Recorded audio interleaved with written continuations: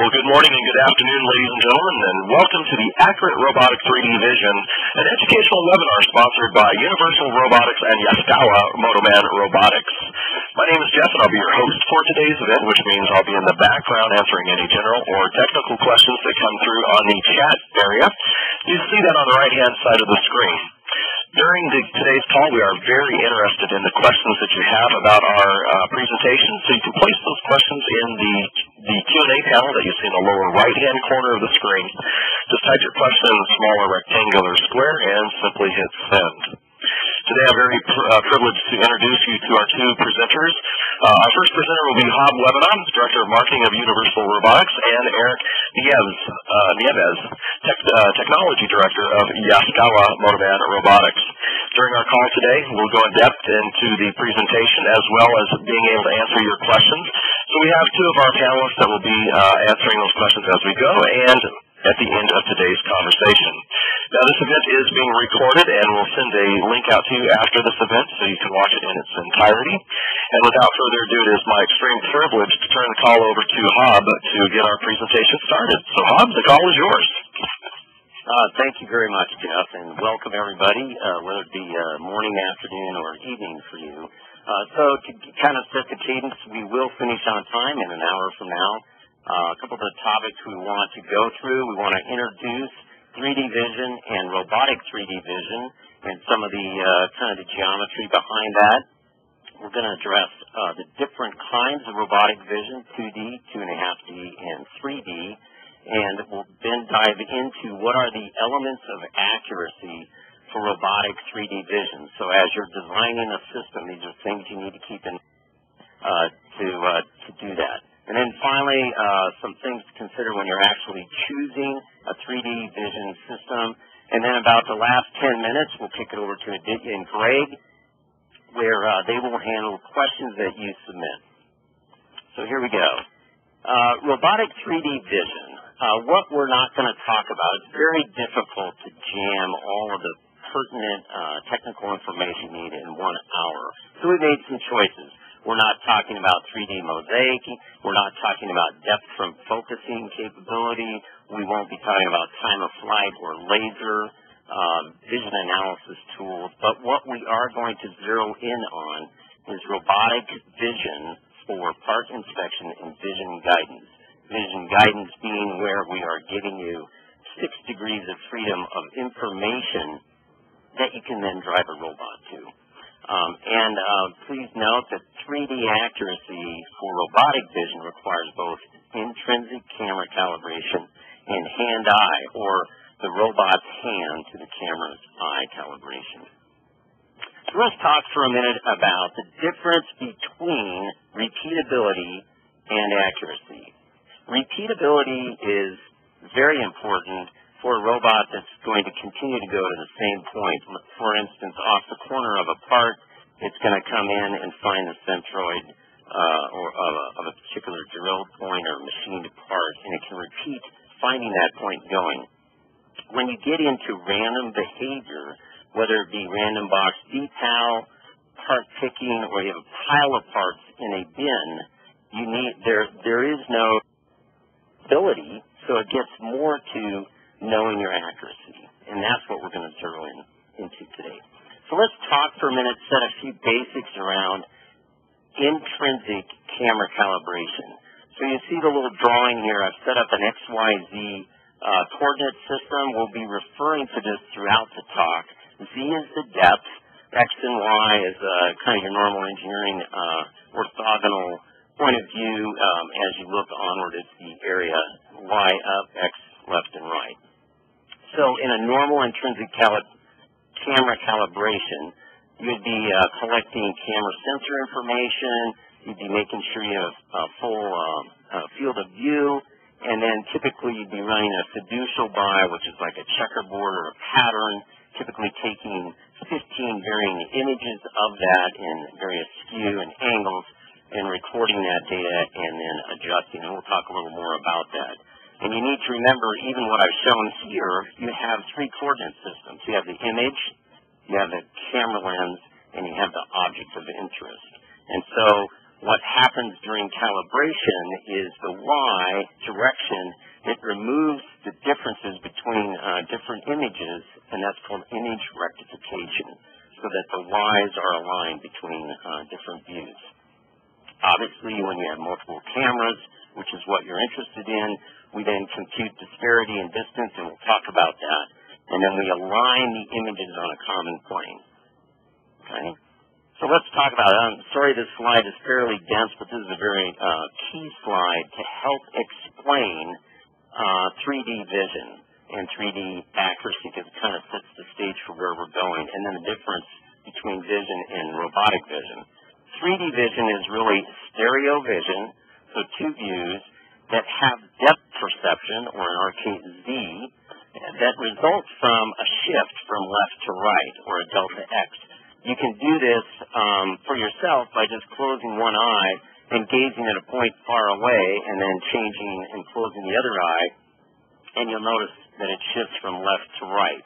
As you get closer to a closer object, that shift becomes greater. It's that delta X that helps you estimate the Y, or the depth. Okay? So that's basically what we're doing here. Robotic vision then adds to that both real-time information excuse me, around position, X, Y, Z, and the pose or the orientation, the rotation around X, the rotation around Y, and the rotation around Z, so you can find a specific centroid of a part of interest. And then that interacts with the tool or the gripper or whatever with the robot. You send that information to the servoing software. And please be aware that the tool you would choose affects the vision requirements. So, for instance, a vacuum or certain grippers, you only need to be about 2 to 3 millimeter accuracy. Others, you need to be much more precise. So I mentioned about intrinsic camera calibration. Then you add to that for robotic vision, hand-eye calibration. Hand-eye, you can see this drawing here. I've indicated the different coordinate systems. Hand is referring to the robot tool, and eye is referring to the camera. So you calibrate the cameras first, and then you need to calibrate between the two of them. And what you're doing is you're doing a transformation of that information across coordinate systems. And once you've done that, you then have the results necessary to do either vision guidance or part inspection.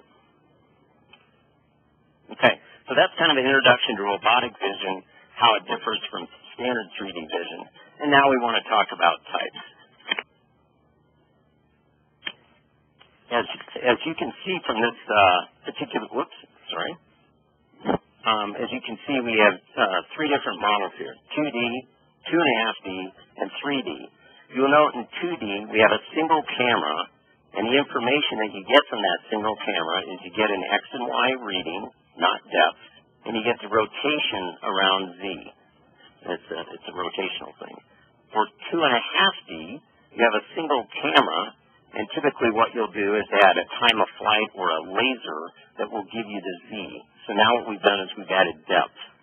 Okay, 2.5D, if you have a stamped part, or you have a constant Z depth, or it's a programmable Z depth on a conveyor line or on a laying flat on the surface, you just 2.5D is sufficient to do that because there's no tilt or orientation. If you need true 3D, what we're adding in this case is we're adding rotation around X and rotation around Y, and the Z can be variable. And so in this case, what you do is you add a second camera, or you can also add a time of flight or laser with that, with different methodologies, but that's beyond the scope of this particular webinar. So kind of in summary of the types of 3D vision, and by the way, we will put these slides in PDF form out on the Universal Robotics website so you can refer to these. We have a single stationary system, we have a single moving system, and we have a binocular stereo system. And you can see that you can get 2.5 and 3D with a variety of options. No, binocular stereo, which is kind of the focus of today, requires only one snapshot. There are different methodologies under the hood by different vendors whether it be shape matching, where you're actually matching the shape of the object, or surface match, where you're looking for the actual, by identifying a flat planar surface by a skew, you're able to determine its orientation. Okay. Single stationary cameras, typically you can use shape-based 3D matching. You can speed it up by zeroing in on a region of interest. You can also use surface-based 3D matching with a single camera. If you have a single camera in multiple positions, obviously it will require multiple images of the same object to get that 3D image. And so here's an example of a camera mounted on the end, can snap multiple and establish a 3D vision. And then binocular cameras would not actually be mounted to the robot, but it would be able to capture the full field of view in the robot operating envelope. Typically, in this case, you could use more standard off-the-shelf cameras, and it allows you to find randomly located objects. Okay. Sorry about that. So let's move into the elements of accuracy. This is a fairly dense slide. We're going to spend a little bit of time on this. For binocular vision, the accuracy is driven by a number of things. So take a look at the diagram off on the left. You will see we have two cameras, and that's the camera center, camera 1, camera 2. I labeled it virtual image because in reality, the image I'm talking about is what's actually on your CCD sensor.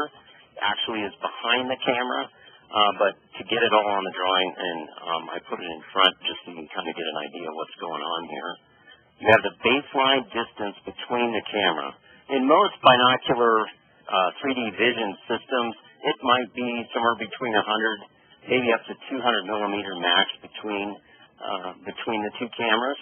You'll see the focal length. So this is a pair of cameras. They must be identical in most situations. Okay? And then you'll see the Z object distance off on the far left. That's to your part, to your box, to your object of interest. Okay? And then delta Z is the depth accuracy we were talking about earlier when we were talking about calibration. And so you can see down there I put in big print, delta Z equals Z squared times the change in disparity, which we talked about as the delta X between those image shift points, divided by focal length and baseline distance. Now the kicker in this is that the focal length in this equation is in millimeters, but everybody in the camera world, they present it as millimeters, but what we actually need is pixels. Sorry, in this equation it's in pixels. So to actually calculate accuracy, you can see I put down there what you actually need. You need to know the camera resolution, and you need to know the CCD sensor dimensions in order to calculate this. So you actually have to dive into quite a bit of detail in order to know your total accuracy. And in some cases, industrial cameras, they all list this information. If you're using more off-the-shelf cameras, it's very difficult sometimes to get this information. So let's play with this for a minute. So if your baseline distance, if you put your cameras closer together, let's say closer to the 100 millimeter, or like the distance of a pair of adult eyes, then you get a larger overlap field of view between the two, right? But since baseline decreases, right, then you'll see what happens to delta Z. It actually goes up. As you increase the baseline, get them further apart, you get a better triangulation, so your accuracy improves. But then your field of view decreases, so you got to be careful. Okay, you'll notice that accuracy is the result of the square of the distance. Okay, this is very important to note that as your distance increases, then it's the square of it has the impact to your overall accuracy. All right, and then finally, you can see the focal length. Let's say you get something set up and you're just not getting what you need. You can increase or decrease your focal length for the exact same camera. Just put a different lens on it. We'll improve this. And I'll mention later, we actually have a 3D calculator that will help you sort through all this that we got on the Universal Robotics website to work through specifics. All right, let's go to the next slide. So the next question a lot of times people ask is around where do you position the cameras? So it depends on whether this is around a flat surface. So here you have a robot work envelope, and you can see a variety of parts there. And so I need to be very clear. I'm not talking about the work cell space that the robot's placed in. It's the actual area that the robot will be operating in where you will need very clear 3D vision. Okay, so you can see that typically the first pair of cameras, if they would be typically directly above the robot. It may be depending on the robot dimensions, and all these things can be calculated. A lot of times they start by putting them in center line. Sometimes behind the robot, 150 might be standard. I've seen them, 600 to 800 millimeters behind the robot itself, as long as it has a clear field of view, in order to get the field of view and the precision you need. The second pair is always orthogonal to the first pair, and typically placed at similar to 100, 150, 200 millimeters, separating the two. If you have a flat surface, we recommend you start with an angle of a roughly 45 degrees, because you're wanting to see both the side of the object as well as the top of the object, and then adjust from there. And our calculator will help you with that. Okay. The other thing to note is that your parts type has an impact to your overall vision system. So if you'll note the two gray boxes down below, irregular on the lower left, note irregular objects require about 300 pixels by 300 pixels for determining position and pose. And so that's when the camera is actually showing on it, the object, the dark blue object in the middle, needs to have roughly, and it depends on the complexity of the object, at least 300 pixels on it in X and Y in order to be able to ascertain position and pose. Now, in the other corner, you'll note, however, if it's a rectangular object, it could be a cardboard box, it could be rectangular in shape, simple geometry. You can go down in the 200 range fairly easily and get away with that, which means you don't need quite as good of camera optics and so forth. Okay. So that's flat surface. Many a times, you might want for bin picking. So in this case, the robot operating envelope, you can see here, extends down to the bottom of the bin because you need to be able to see that. And again, you have placement. The key difference here, obviously, is your angle, your starting angle will be steeper. This is down from the horizontal because you'll need to be able to see in that bin. So we recommend that you start at about 60 degrees and adjust from that point. The number of pixels for whether it's an irregular object or a rectangular object remain the same.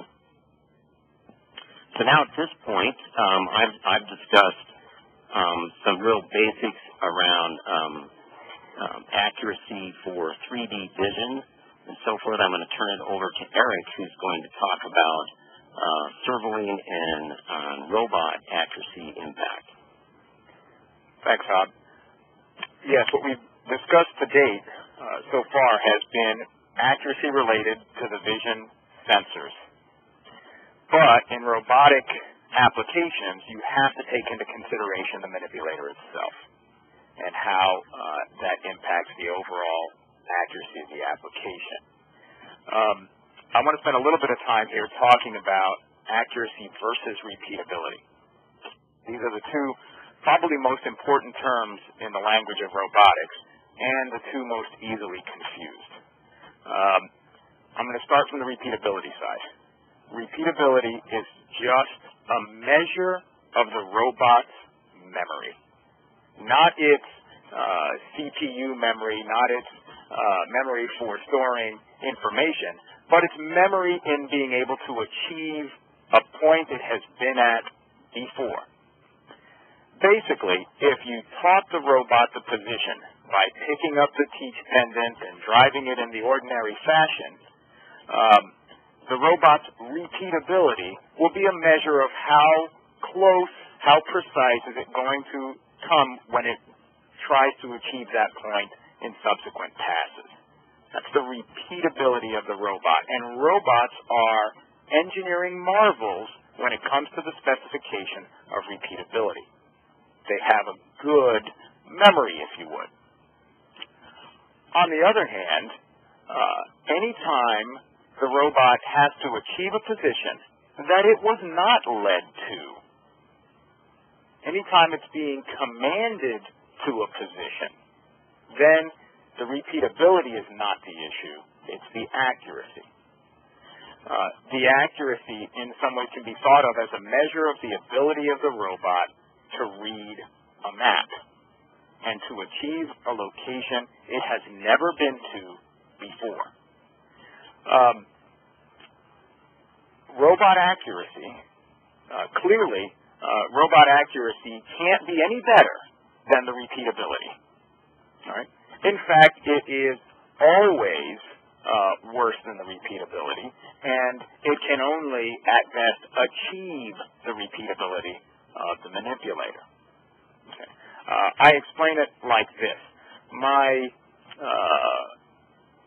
son, if it's his first day of school and I need to make sure he gets to school, I will walk him down the street to the left, across a block, and then to that corner, and that's where he picks up the bus. And I'll say to him, tomorrow you need to come to this same spot, and he will make it to school the next day, because my son has good repeatability, his memory. If on the first day of school, though, I say to him, okay, I want you to go out, go down west 2 blocks, cross the street, and go south a block, and that's where you're going to pick up the bus, my son's not going to make it to school because he is not accurate. Well, robotics is the same way. Robots are not as accurate as they are repeatable. And this has big implications to our discussion on vision. Because in vision, you are commanding the robot. All right? You have an external device that's telling the robot where it should go. So, the accuracy is affected by a number of considerations, mechanicals and control, etc. Right.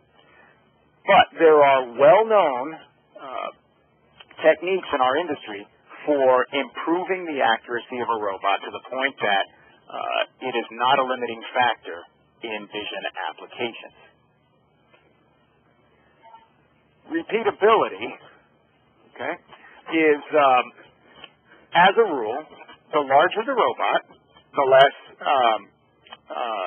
precise it's going to be. Right? It's a function of the payload, of the reach, and of the velocity, as demonstrated here on this graph. Okay? So you can see the smaller the robot, the better its repeatability. The smaller the robot, the lighter the payload. So, as a rule, the smaller the robot and the smaller the working envelope and the less you have angular work that you need to consider, the more accurate you're going to be in the end. So this is just a plot where we demonstrate this. You can see we've created an arbitrary metric where you have the payload of the robot, it's on the vertical axis, the payload of the robot times its reach times its composite velocity in degree per second. Right? So there are no units to this metric, but it does give you a sense of big robots with high payload, long reach, and high speed versus those that are smaller. And you can see that the repeatability is much better at the low end. So your accuracy typically going to be on the order of 3 to 5x your repeatability.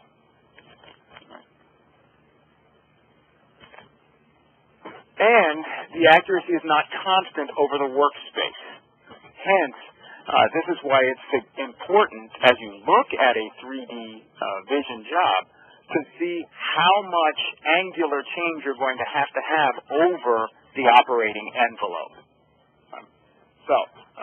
Typical robot calibration is going to be 3 to 5x the repeatability. If you have a full robot calibration, and this is one of those techniques I was mentioning earlier, where we can identify the true as-built parameters of the manipulator and use that information to improve our accuracy.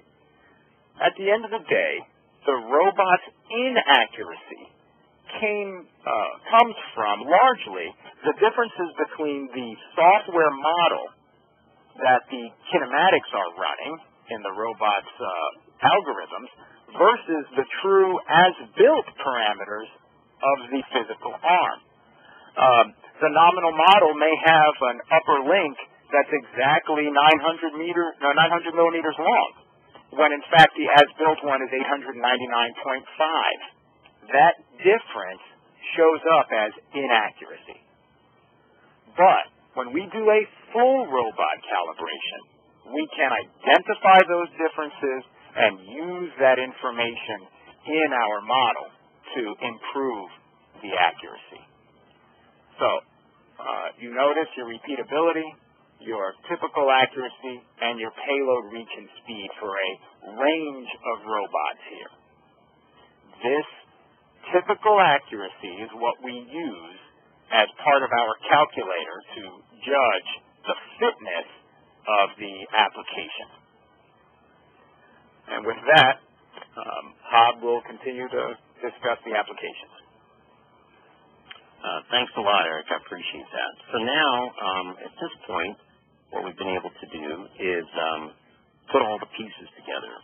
So we've talked about vision, we've talked about robotics, we've talked about calibration, vision to the robot, so forth. And so today we are announcing the 3D Made Easy calculator.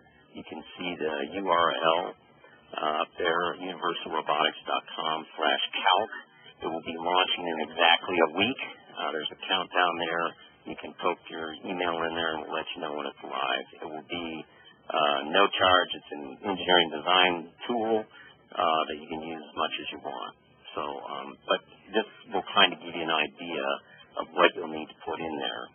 So on the left, if you look over on the left where it says input, you'll need to put in some information around the work envelope of the robot. So as we already discussed, you'll need to put in the surface type, like is it flat or is it a bin. You'll need to give us the dimensions of the work envelope.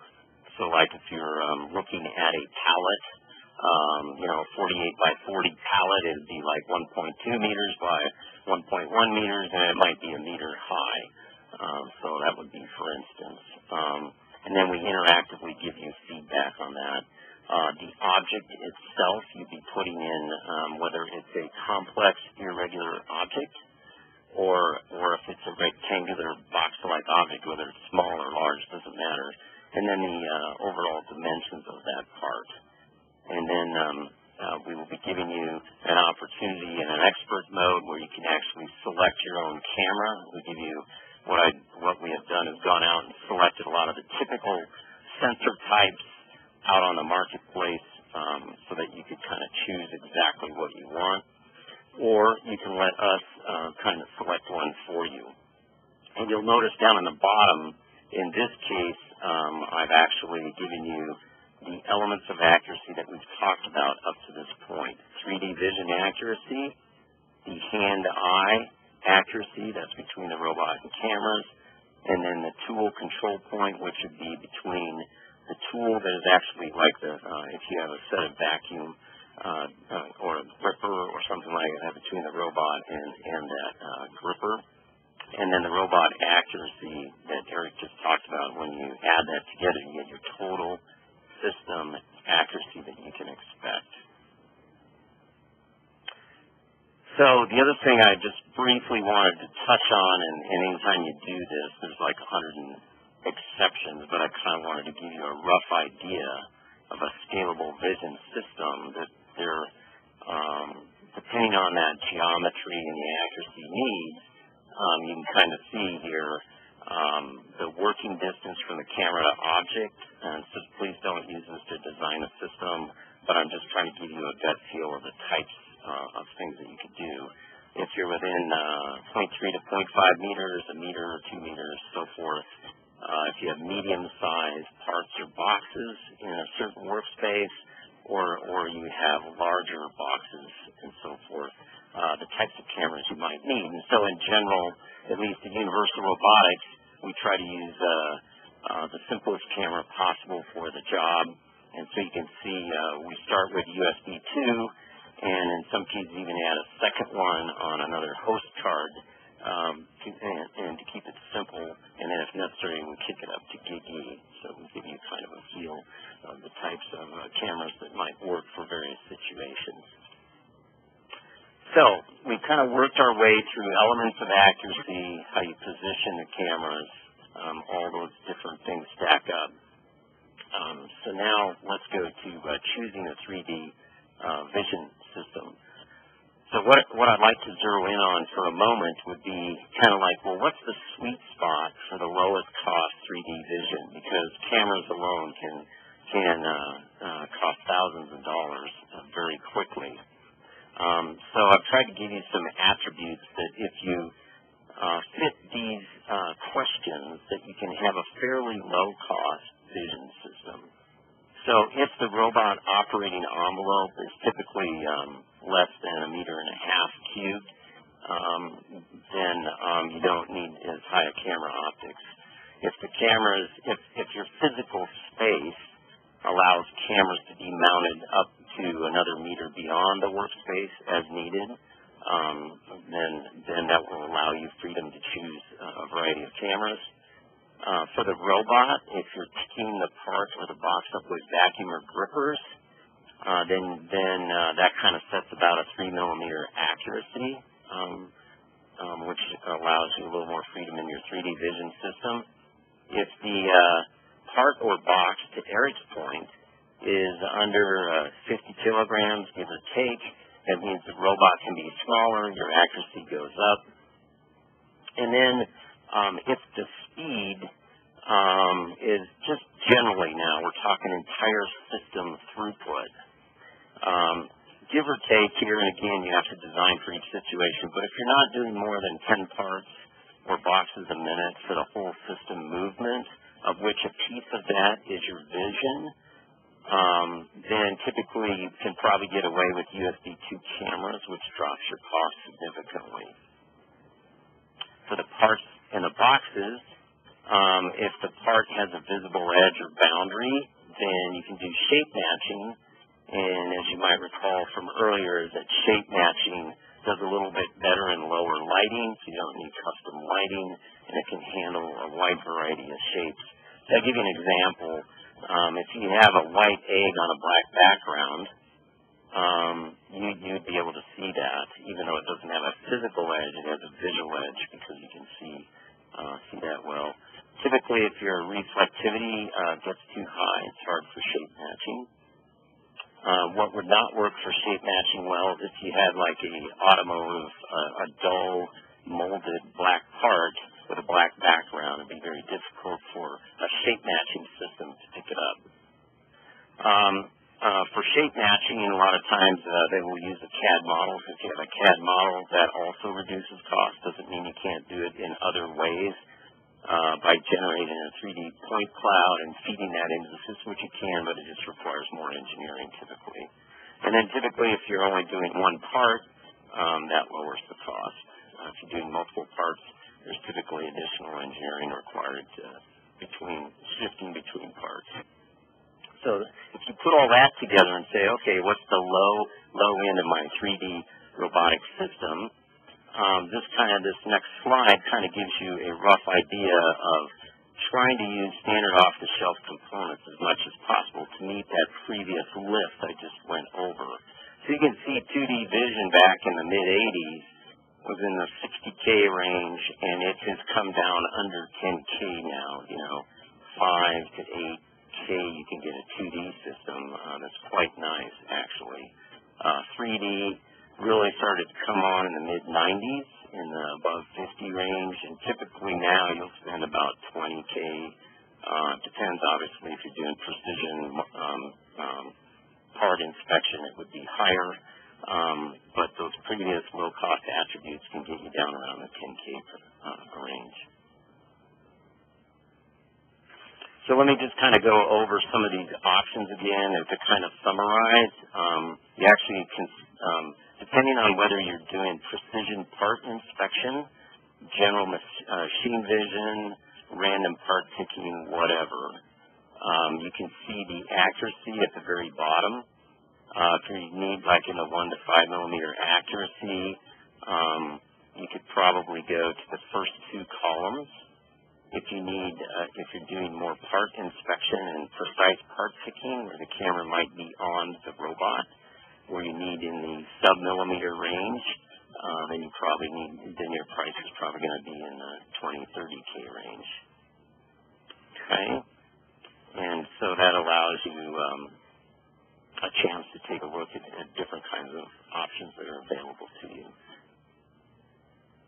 And by the way, these slides will be as a PDF out on the Universal Robotics website at universalrobotics.com/cal to be able to pick these slides up. All right, so the key benefits around a robotic 3D vision system is, one, if you absolutely have a 3D object that you need to locate in 3D space. Remember we talked about it is random enough that every time you need to not only identify XYZ, but you need to identify that orientation around XYZ because it varies each time, then you need 3D to do that.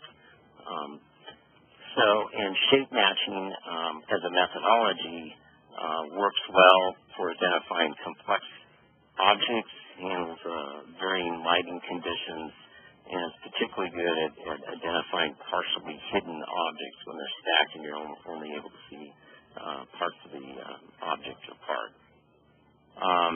Another key thing is choosing the right cameras that you need for the job, and remember that your picking technique will impact your vision requirements. And of course, we have a product through Motoman at the 10K price point for the simple case that we mentioned earlier. So, in summary, what I'd like to do is do this, and then we're going to move over to a Q&A time.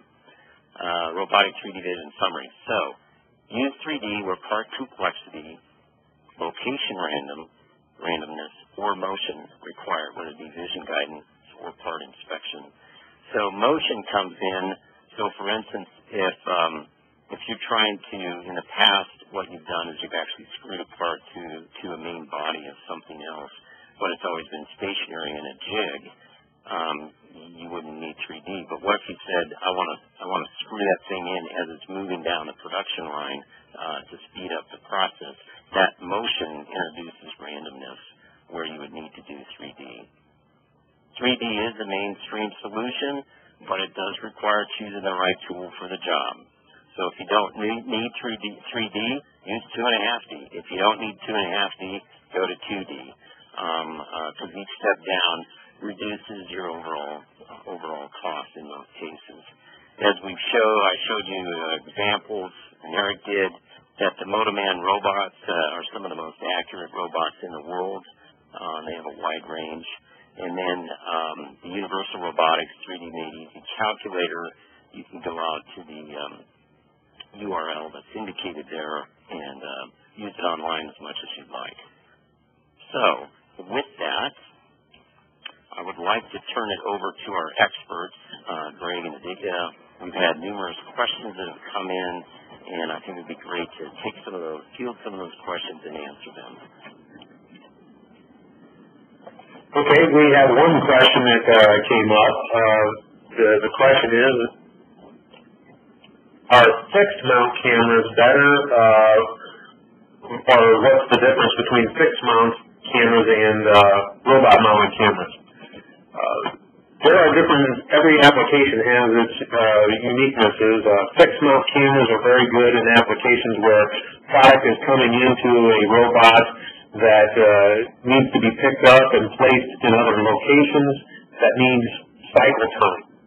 We can parallel process and do vision processing while the robot is moving a part to another location. So that is one reason that a fixed mount camera would work very well. Arm-mounted cameras also have their place in applications that have a number of different locations that need to use vision, so the robot can carry the camera on its end effector and locate parts in varying or different locations within a cell. So they do, both application instances have their place. With an arm-mounted camera, you don't have to replicate the number of components within a cell as to having multiple cameras above locations that parts are coming in, so you don't have to replicate the hardware. But it also means that you have to move to a location and take the picture when the camera is on the robot. It may require you to stop or move at a slower speed to take that image. So that may cost you just a little bit of time or cycle time in that case.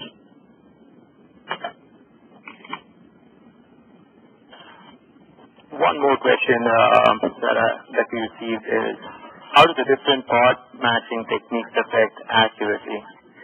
The two part matching techniques that we've spoken about is surface-based matching and shape-based matching. Shape-based matching is basically looking for edges, and it has a pre-trained models of how your part is actually going to look like at different scales and different distances and different orientations. The shape-based matching actually allows you to have the variability that's desired in a random application.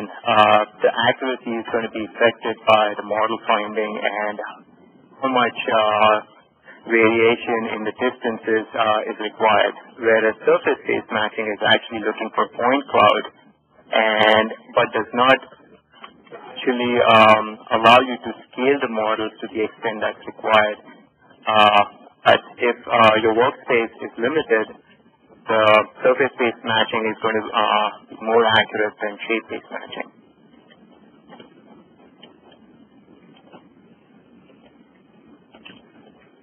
Okay.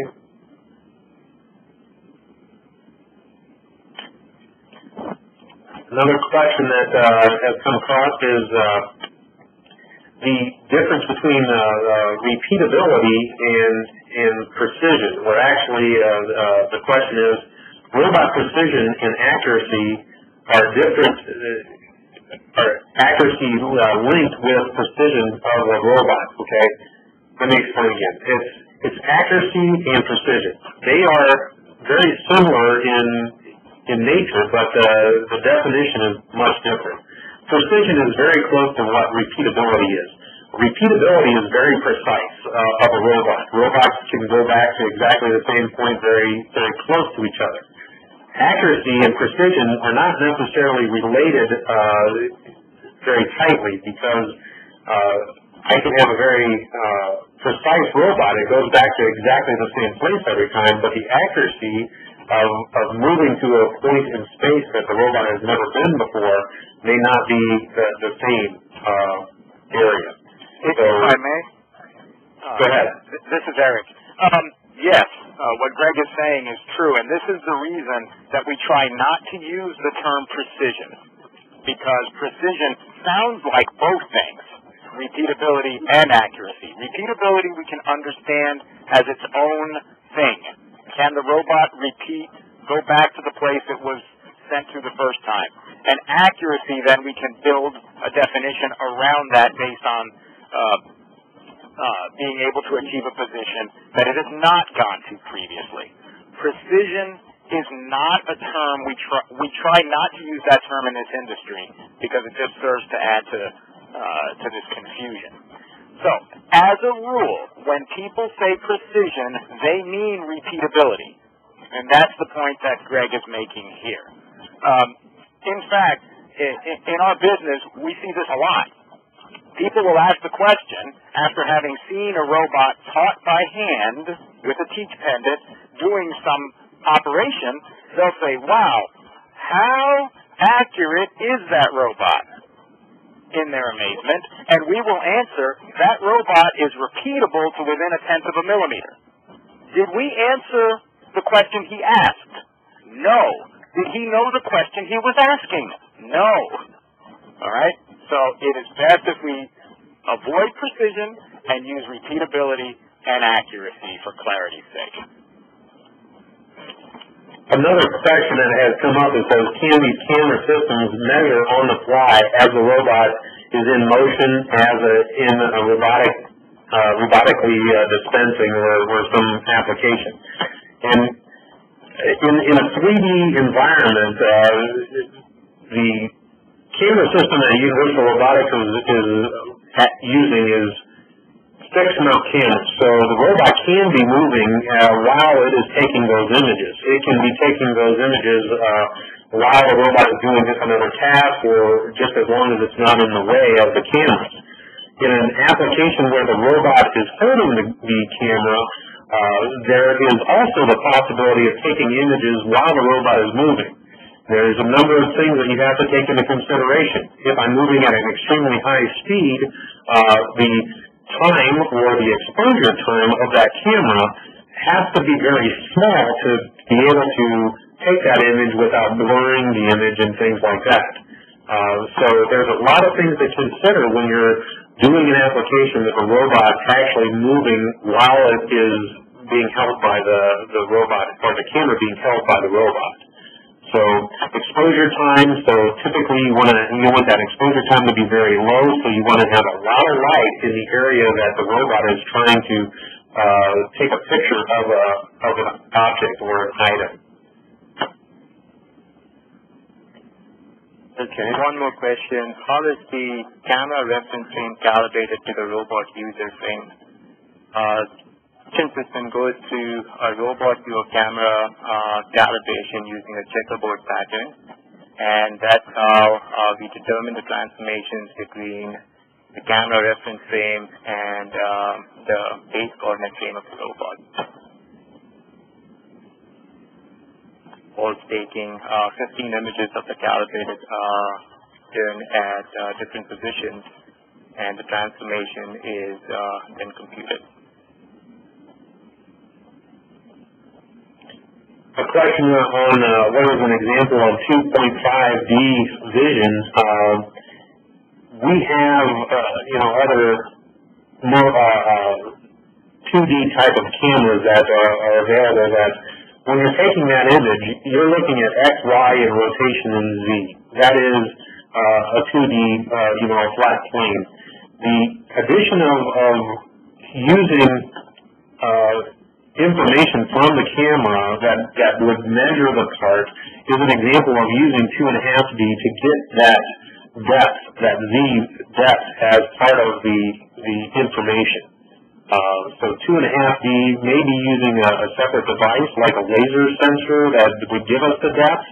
That can be considered 2.5D. If you're doing it as a grayscale type of image and saying that that's 2.5D, then you may be doing calculation to get that half of dimension, which is maybe the depth. So you have X, Y, Z in a calculated value as opposed to along with the rotation of the part. So a good example of that, Greg, to follow on, would be a good application would be where you have a flat surface or a production line or a jig, and it's merely, it knows it has 5 parts it deals with, and they're of known different depths or whatever, but it's a stamped part or a relatively flat part. That would be a great use of 2.5D, right? Right. There's a specific question on how can you calibrate a Motoman robot better than MotoCal using vision or not? And we have, using better measurement tools like laser interferometers and things like that, we can calibrate the robot very precisely or very well in many respects. Is it using the same algorithms and the same calculations that Motocal is using? Yes.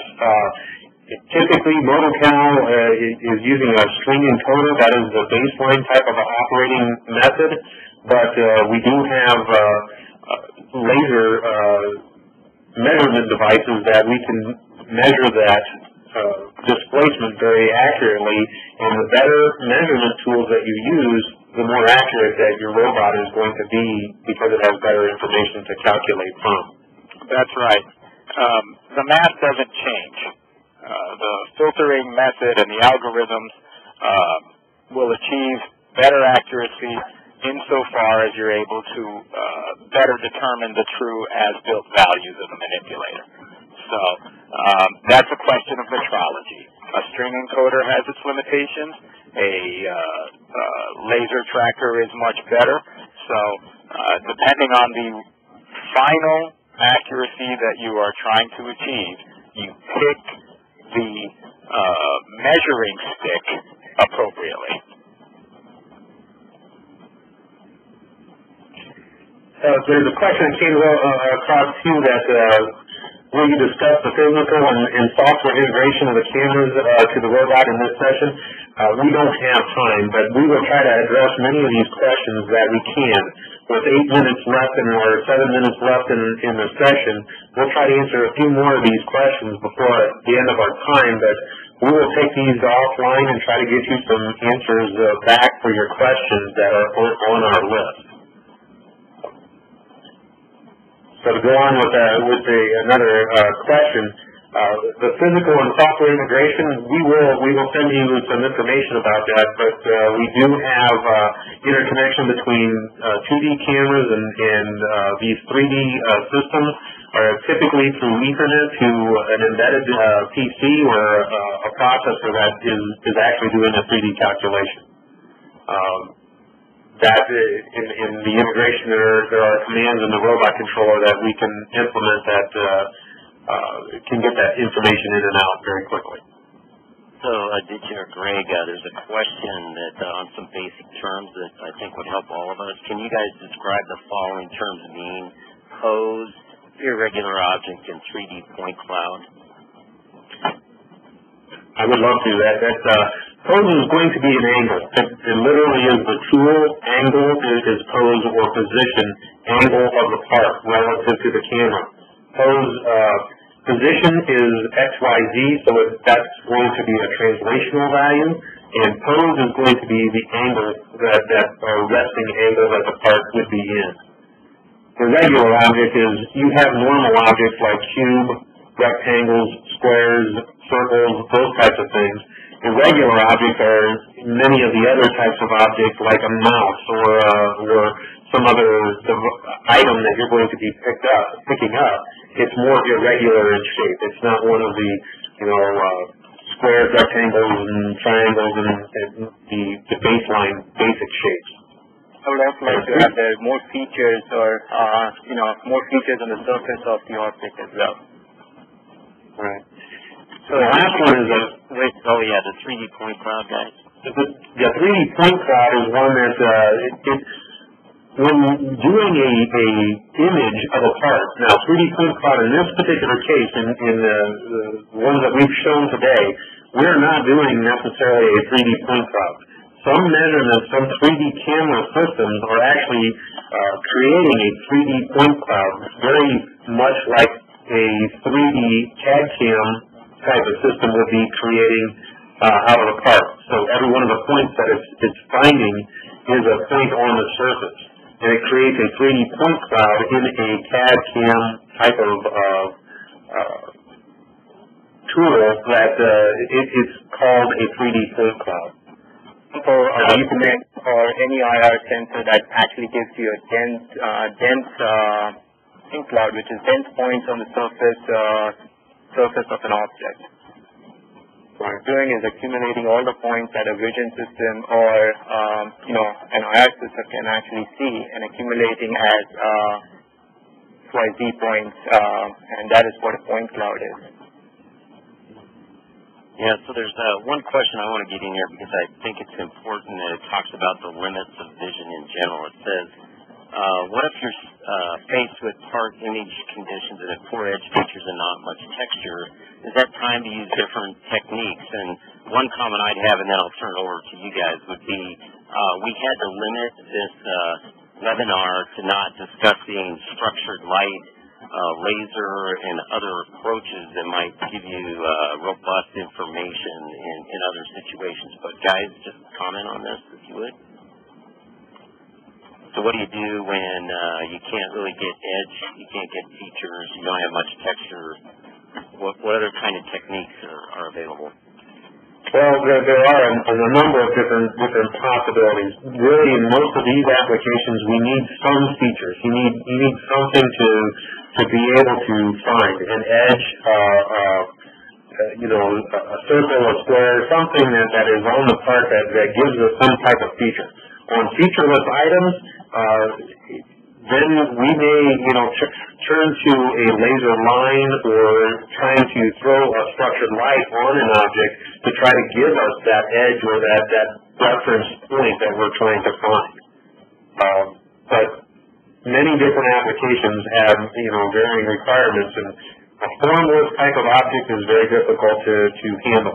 But there are techniques where we can find, shadows and spaces, and there's a lot of things that we can do with even 2D vision, or even a 3D type of picture that may help us out. We may throw some lighting on it, do some techniques like that to enhance an edge or a feature of the part. I would like to say, the structured light illumination systems available that actually project textures, specific textures on the object that might be useful to actually get the granularity for to generate a point cloud, for example, for periopsis. So there are possible and available commercially off-the-shelf available templates to actually do that kind of illumination. Okay, guys, I think we're done. Jeff?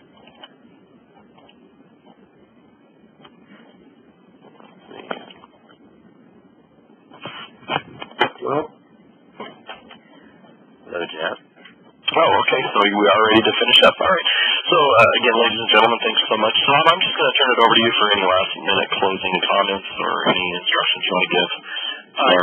Just a couple of comments. If you fill out, there should be a little poll off on the right. Just tell us, was this useful, yes or no? And specifically, if there are other things you'd like us to talk about in the coming months, kind of as like an engineering series on what the hot buttons are, we'd be glad to continue doing this, but we need to hear from you. And then finally, if you'd like to play with the calculator, it'll be available in a week, as well as the PDF file of this at universalrobotics.com/calc, CALC. Thank you for your time. We really appreciate it. Thank you, ladies and gentlemen. This does bring us to the conclusion of our call.